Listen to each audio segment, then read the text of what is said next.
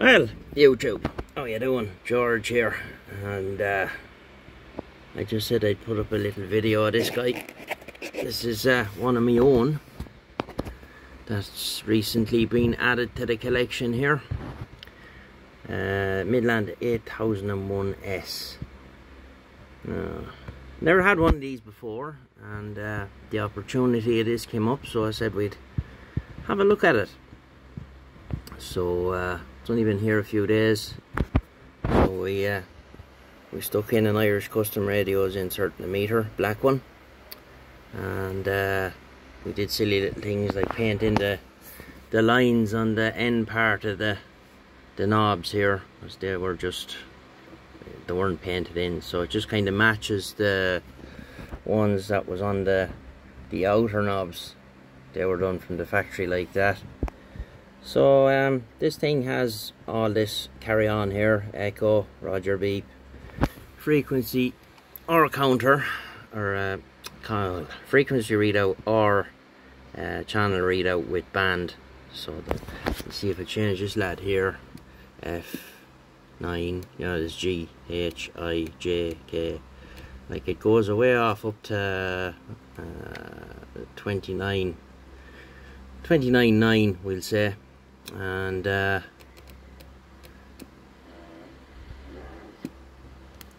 yeah, I had done a bit of a live on the 555 with it there. Some of you might have seen it, and it's very Superstar 3900-esque inside this thing. It's very, very similar to the EBT 6900 10Z board, with a few little tweaks. It has an adapter where the channel encoder would normally go in on the likes of a 3900.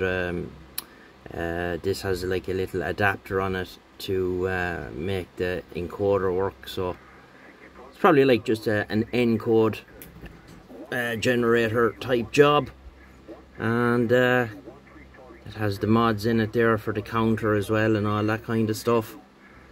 So yeah, it's nice, variable output power. It's a dual final radio, so I would expect to see 20 watts on sideband anyway. Probably a matched pair of 1969s or 2312s in there. It could be MOSFET, I don't know, I didn't look at it that close. But nice little radio. So we give it a good clean and put the new case screws in it and all that carry on. And as I said, one for the collection, and we're quite pleased with it. And we're going to leave it as is now.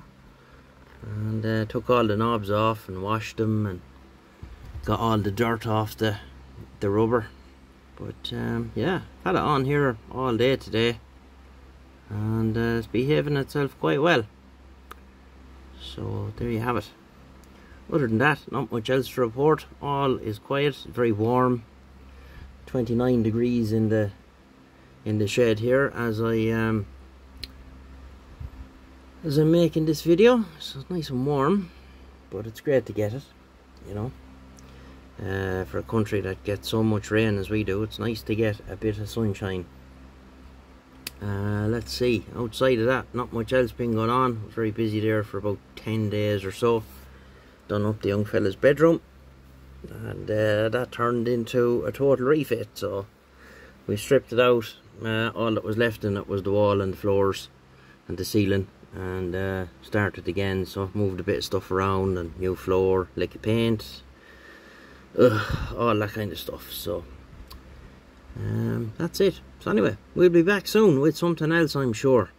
Take care, and 73. This is George. Bye bye.